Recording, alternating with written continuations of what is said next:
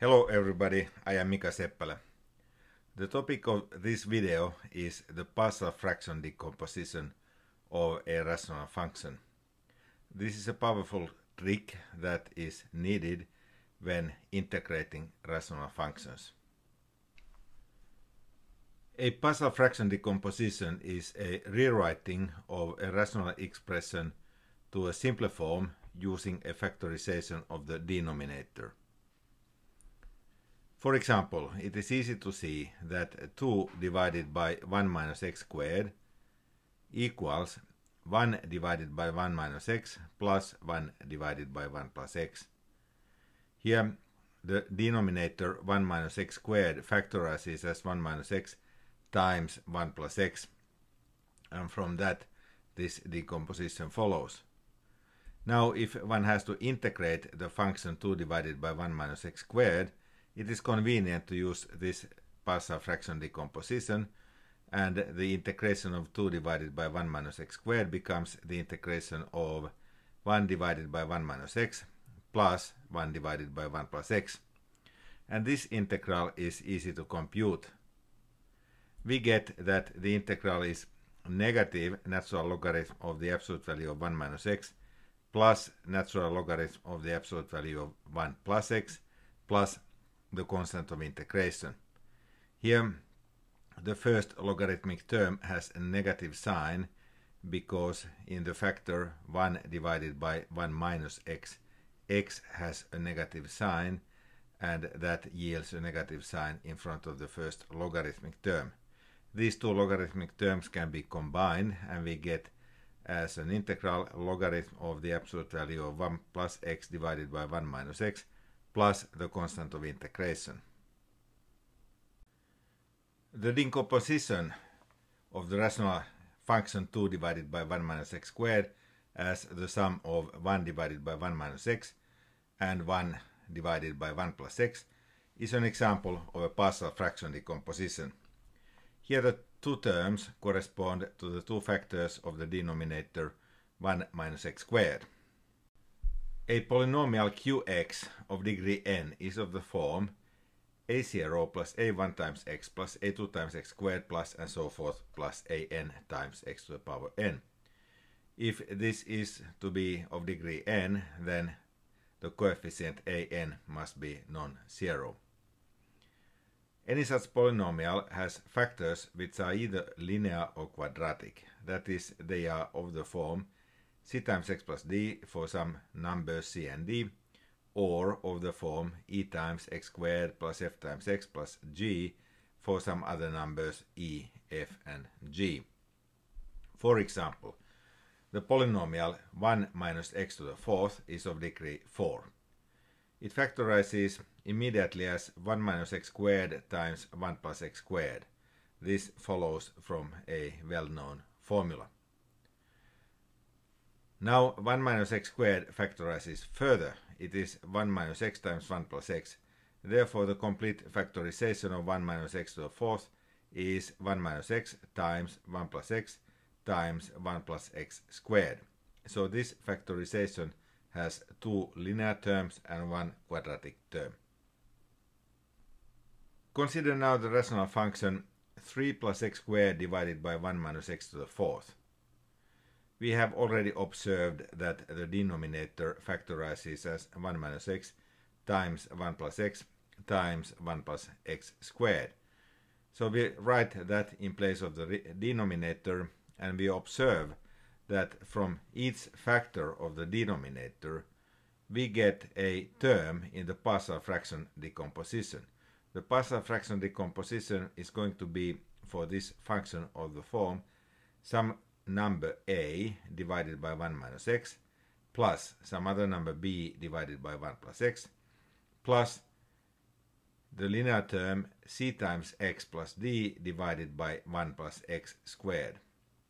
And now, in order to find the coefficients a, b, c, and d, we use the fact that the above equation must be valid for all values of x.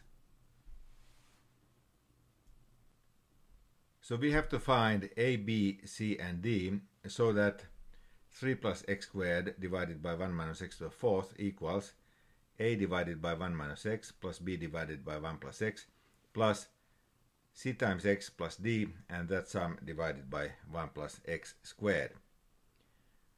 And this has to be valid for all values of x. In order to find the numbers a, b, c, and d, we combine the right-hand side of this equation. We get a fractional expression whose numerator is a times 1 plus x times 1 plus x squared plus b times 1 minus x times 1 plus x squared plus c times x plus d multiplied by 1 minus x times 1 plus x, but 1 minus x times 1 plus x is 1 minus x squared. And this whole sum has to be divided by 1 minus x to the fourth. Now we can expand the products in the numerator and collect like terms. We get that 3 plus x squared divided by 1 minus x to the fourth must be a minus b minus c times. The numerator on the left is a polynomial of degree 2. It does not have a cubic term. The coefficient of the cubic term of the numerator on the right was a minus b minus c. Therefore, a minus b minus c must be 0. The polynomial on the left had a quadratic term with coefficient 1. Therefore, we conclude that a plus b minus d must be 1. The polynomial on the left, again, the numerator, did not have term involving x. Therefore, a minus b plus c must be 0. The constant term of the polynomial on the left was 3, and we conclude therefore that a plus b plus d must be 0. So our task is now to solve a, b, c, and d out of these 4 equations. We have 4 unknowns and 4 equations. These are simple to solve. Namely, if we take the equation number 3 and subtract the equation number 1, then a minus b disappears. And we get 2 times c equals 0, which means that c must be 0. Next, we take the equation number 4 and subtract of that the equation number 2. When we do that, a plus b disappears, and we get 2 times d equals 2. Therefore, we conclude that d equals 1. Finally, we take equations 1 and 2. Here we have already substituted the computed values for c and d. We get a minus b plus a plus b minus 1 equals 1.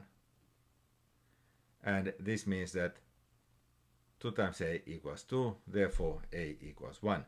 And if a equals 1, then the equation a minus b equals 0 also implies that b equals 1. Therefore, we have found the decomposition 3 plus x squared divided by 1 minus x to the fourth equals 1 divided by 1 minus x plus 1 divided by 1 plus x plus 1 divided by 1 plus x squared. This is the partial fraction decomposition for this particular rational function. Assume now that the task was to integrate 3 plus x squared and that divided by 1 minus x to the fourth. We use then this partial fraction decomposition and conclude that this integral is the same as the integral of the sum 1 divided by 1 minus x plus 1 divided by 1 plus x plus 1 divided by 1 plus x squared.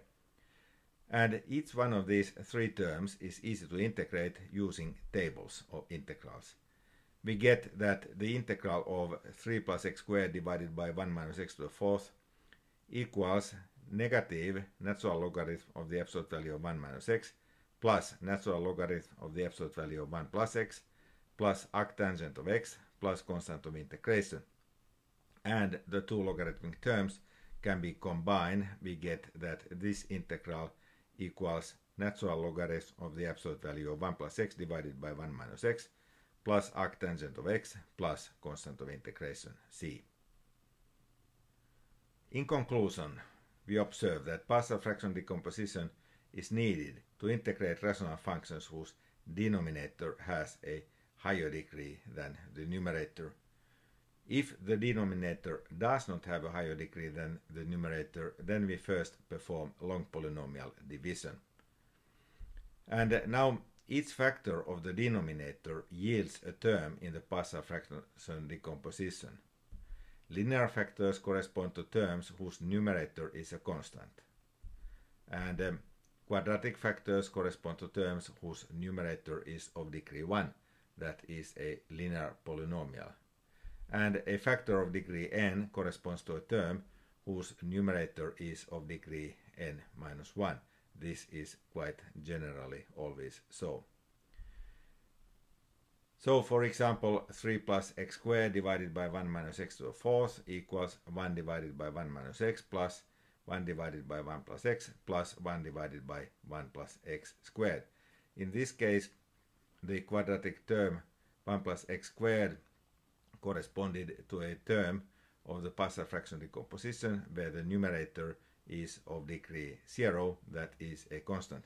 It could also have been a degree 1 polynomial that is of the form a times x plus b for some numbers a and b.